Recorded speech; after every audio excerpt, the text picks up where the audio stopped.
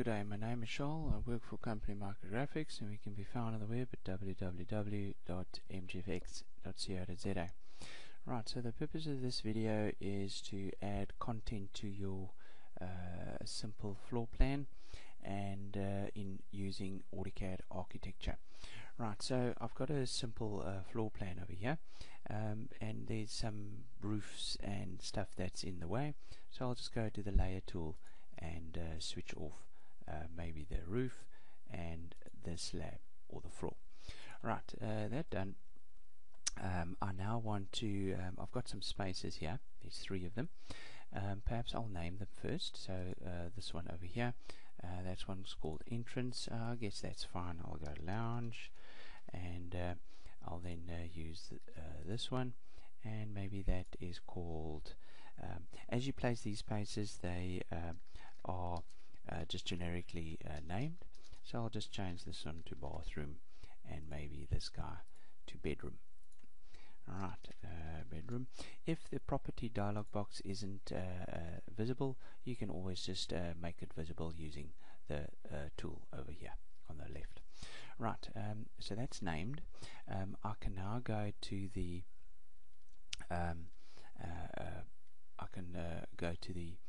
Annotate tab, and perhaps just add that room tag to show the particular room's name inside of the room. Okay, so just to make it a little bit clearer between the different rooms. Okay, so there we go. Obviously changing the properties will update the little tag. Right, now I want to add the components. Now, as you can see under the design here, this is more the door, window, and that.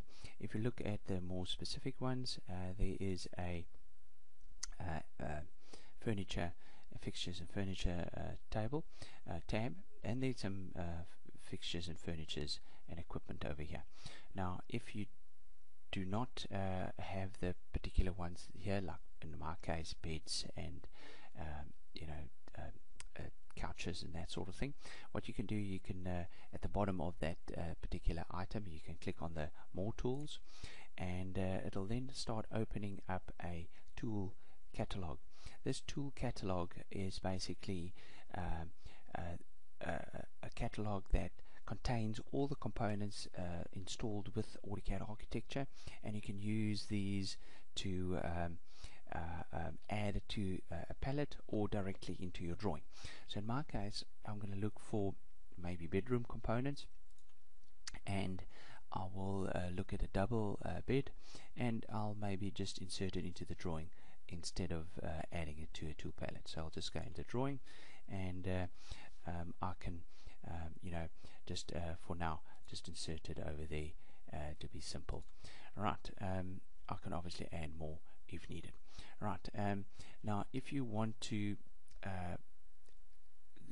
obviously you can go back there, but you can also go and open up the tool palette under the content browser. Under insert, there's the content browser. As you open the content browser, it will then just take you to the previous area. Obviously, if you go to the home, there's all the other content libraries.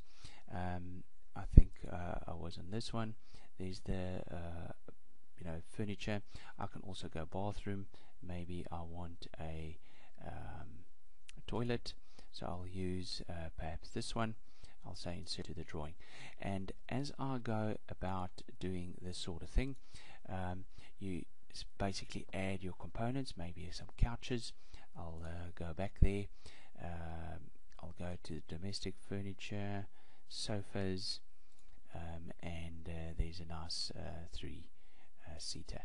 Alright, so I'll add the 3-seater over there, just rotated nicely, maybe add another one over here, etc.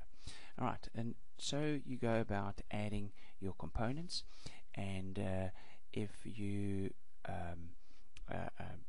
the more you add, obviously the better your internal spaces become and look for presentation. information perhaps at a later stage.